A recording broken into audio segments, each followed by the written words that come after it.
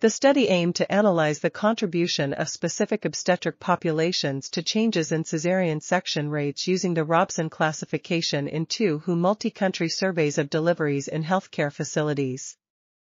The findings suggest that use of obstetric interventions, such as induction and pre-labor caesarean section, increased over time and contributed to the overall increase in caesarean section rates across most Robson groups in all HDI categories. Women who have previously had a caesarean section are an increasingly important determinant of overall caesarean section rates in countries with a moderate or low HDI.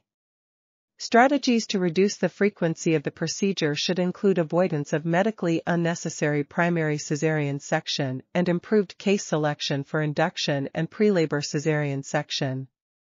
This article was authored by Dr. Joshua P. Vogel, MBBS, Ana Pilar Betrán, PhD, Nadia Vindevoghel, MD, and others. We are article.tv, links in the description below.